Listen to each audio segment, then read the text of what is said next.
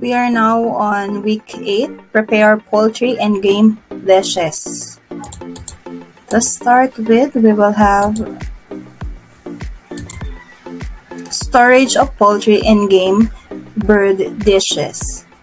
After poultry has been dressed, it can be marketed as frozen whole in halves and cut into pieces. Some parts can be packed separately and ready to cook. Or for easy meal preparation and thawing, but poultry can spoil very quickly unless you can handle and store it properly. And today, we will discuss about storage of poultry and game bird dishes. So for handling and storage of poultry, after being brought home from the market, it should be unwrapped as quickly as possible and wiped off with a damp cloth so that excess water has been removed.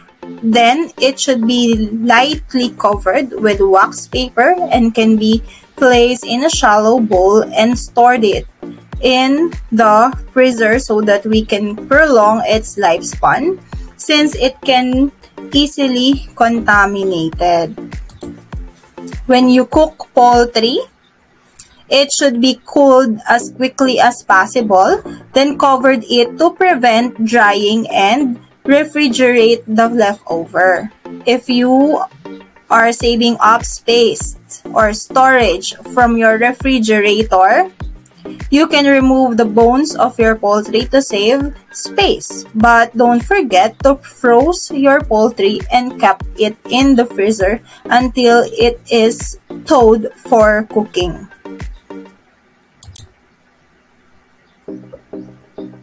Always remember, class, that raw chicken and poultry can carry salmonella bacteria. This is responsible for food poisoning than any other pathogen or any organism that can produce diseases simply called germs. Fortunately, it is easy to avoid getting sick from chicken and poultry if you follow safe food handling practices. With that, to prepare poultry properly and for freezing your poultry or other dishes, it should be wrapped tightly in a moisture vapor-proof film like canister, foil, or paper and container. Then, don't forget to freeze it at 170 degrees Celsius or 0 degrees Fahrenheit or lower, because it has always been a good practice to do this so that you can prolong the lifespan of your poultry or any other dishes. Just for you to make sure, you need to apply first in and first out rule, meaning the first one to be stored must be cooked first.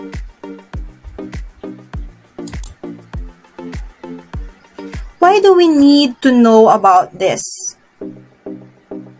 Because just like meat or other dishes like fish or any animal-based food products, raw or uncooked chicken or food can carry a certain bacteria like what I have said earlier that can cause illnesses. Therefore, we should avoid it. To avoid illnesses, we need to limit bacteria's ability to multiply or kill them altogether. And remember, class, freezing does not kill bacteria. Either it just makes them cold. The only way to kill food-borne pathogens or viruses or bacteria is by thoroughly cooking the food. That's why we are discussing Cookery class. We are discussing how you can properly cook certain food item.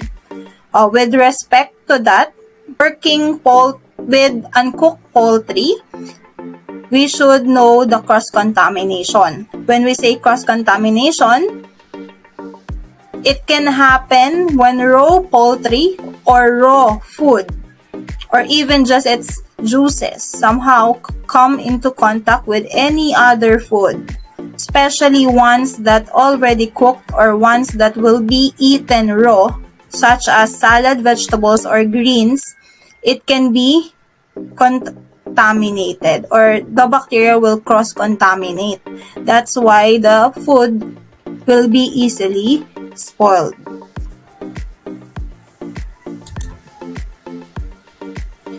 So, safe steps in food handling, cooking, and storage are essential to prevent foodborne illnesses. That's why we are discussing this now.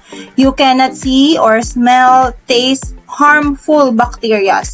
That's why some can be ill. So, here are the steps of food preparation that you must follow. So, we have 4 steps to do for us to maintain the safety of our family. The first one is clean.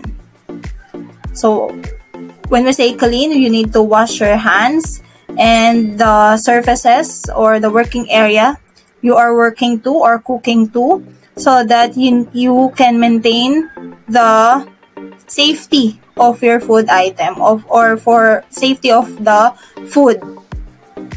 And then when we say separate, don't cross-contaminate. Meaning, you need to maintain distance between one food item to another or one ingredient to another, so that you can limit the food contamination or the cross-contamination of bacteria. When we say cook the food in a right temperature. So you need to know the proper temperature for each food item, and you can use some utensils or equipment for you to know if the cooking temperature is correct. And for the last one, we have the chill. When we say chill, the food that has not been used or the leftover food must be refrigerated promptly.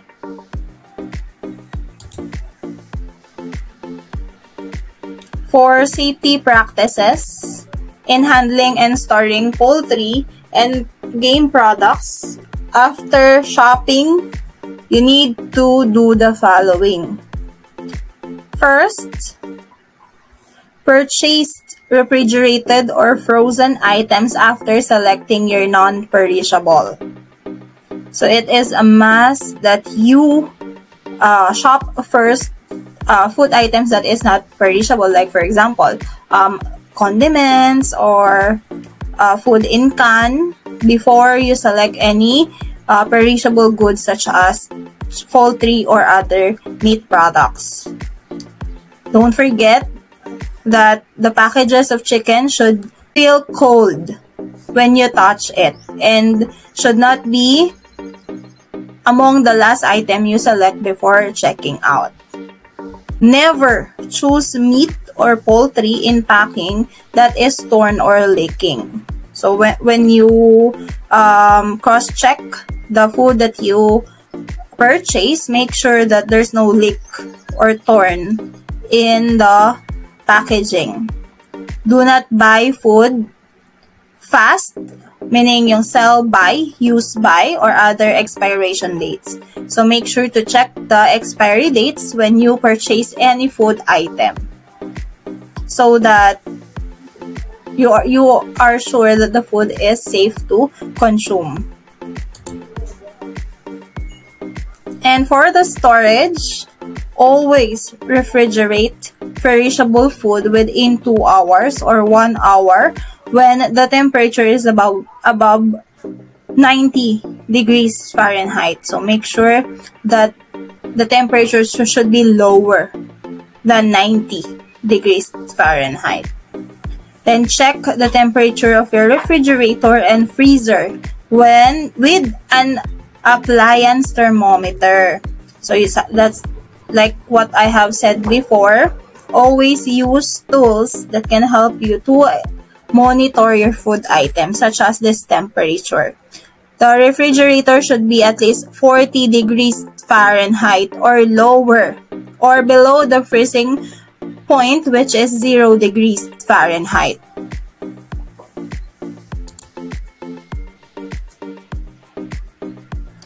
Another, cook or freeze fresh poultry, fish, ground meat, and variety meats within 2 days.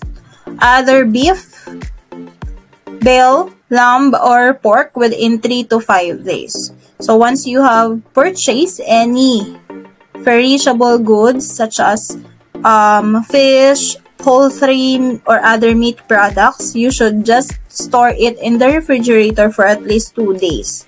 And then after 2 days, you must cook it. So don't forget the first in, first out method. Perishable food such as meat and poultry should be wrapped securely to maintain quality and to prevent meat juices from getting onto other food, because this is the start of cross-contamination. So you make sure that you securely wrap all food items that must be stored in the refrigerator. And for you to maintain the quality in freezing meat and poultry in its original package, wrap the package again with foil or plastic wrap that is recommended for the freezer. So you can use any cling wrap or container such as canisters or any foils that you can utilize or available at home. Rinsing poultry before cooking is no longer recommended, because when you rinse poultry, spreads tiny droplets of contamination around the sink and the kitchen area. So bacteria will be present on the poultry and it will effectively destroyed in the cooking process. So when we cook, the bacteria or viruses is being killed or destroyed. That's why rinsing any poultry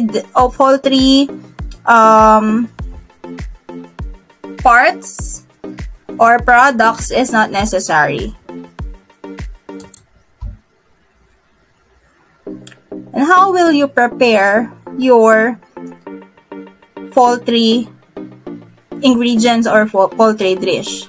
Always to wash your hands with warm water and soap for 20 seconds before and after handling food. It is necessary that you wash your hands because your hands can be a carrier of any form of viruses or bacteria. So we need to follow this so that we cannot transfer any harmful bacteria into our food. Do not cross-contaminate. Keep raw meat, poultry, fish, and their juices away from other food. Because remember, when it is close to any other food and they have a contact, so cross-contamination can happen. Cutting boards, utensils, and countertops can be sanitized by using a solution of 1 tablespoon of unscented liquid chlorine bleach in 1 gallon of water. So for you to sanitize our countertops or our tables, when you cook any dish, you can use this 1 gallon of water to 1 tablespoon of chlorine bleach. Or you can use other available sanitizers. But make sure that there will be no residue left in the table or in the countertop so that it will not be harmful to us. So marinate meat and poultry in a covered dish in the refrigerator. So always remember that we need to cover any food that will be stored in the refrigerator. And for thawing, diba? Once we refrigerate the food, when we freeze it in the refrigerator, mag-yelo yan. In other terms, no? Maglalamig siya to the point na nag-ice siya. So, we cannot use that in that state. That's why we need to thaw. So thawing, when we say thawing, you from the refrigerator, no, you can just leave it sa ating room temperature sa table, or you can just put it in the lower part of the refrigerator so that naglulusaw siya or natutunaw yung yelo. And or you can add cold water. Once you remove the dish or the poultry in the refrigerator, you can put it in a cold water. Or other method is you can microwave so that the cold or the ice will be removed. So when you are about to cook yung poultry, the internal temperature must be 165 degrees Fahrenheit as measured with a food thermometer. So when you cook poultry, you need to make sure that the temperature must be 165 degrees Celsius. So after cooking, now you can now serve your dish. But don't forget, the hot food should be held at 140 degrees Fahrenheit or warmer so that there's no bacteria that can be present in your food item or in your dish. Cold food should be held at 40 degrees Fahrenheit or colder. So if you need the food to be colder, you must have or maintain 40 degrees Fahrenheit or 4.4 degrees Celsius as temperature. Then, when you are serving food at a buffet, keep food hot with chafing dishes, slow cookers, and warming trays. So you need to make sure that you have this kind of materials or utensils when you are in the food service or in a buffet so that the food will not be cold. But if you need to have cold food, no, you should have bowls with ice so that the food temperature will be colder. Perishable food should not be left out more than 2 hours at room temperature.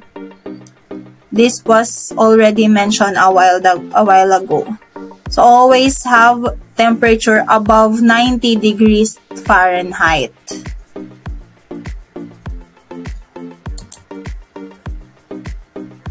So what will you do to some leftover dishes?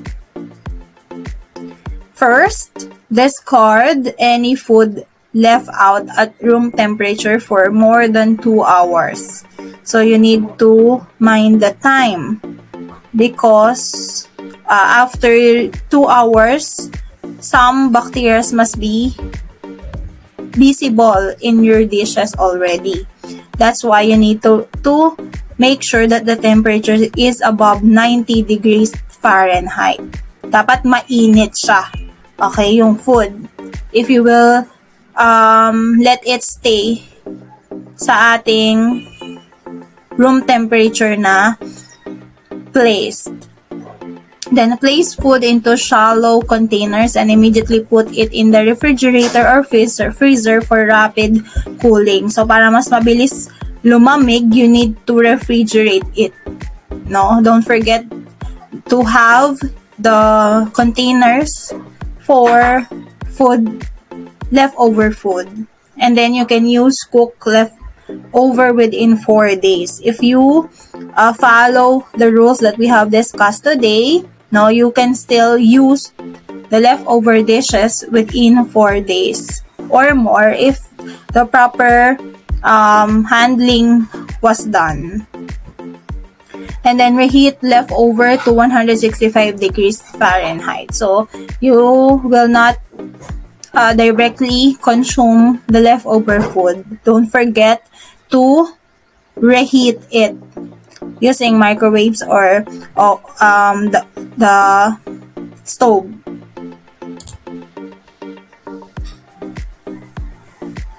How about refreezing? So, we have mentioned earlier the thawing techniques that you can do when the poultry or meat is directly removed from the refrigerator. So, what will you do now when it is already thawed? Ibig sabihin, no, niref mo na siya, nag-freeze siya, nag-yelo na siya, and then ginamit mo, tinaw mo.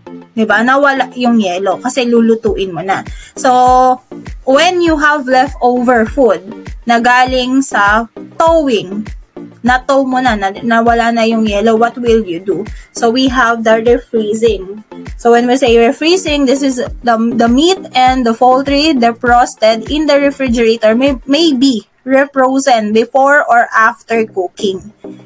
If thawed by other method, cook before refreezing. No? If you had used other method aside sa na-mention ko na kanina, di ba? You can restore it.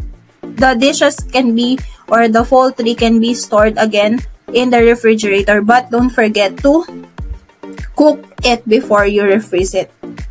So that some bacteria that must be present in the poultry or meat will be destroyed, and then you can now put it in the refrigerator again. So cold storage chart. So these are the guides for you to store other food items. So when we have sausage or other raw food like chicken and turkey, the refrigerator temperature must be 400 degrees Fahrenheit or 4.4 degrees Celsius. We also, you can store it for 1 to 2 days. In the freezer, you can froze it for at least 1 to 2 months. But syempre, lagi kong pinapaalala, first in, first out method tayo, no? Kung ano yung nauna nyong i-store sa refrigerator, it must be the first one to be removed and utilized. Okay? And then, we have the chicken or turkey na buo.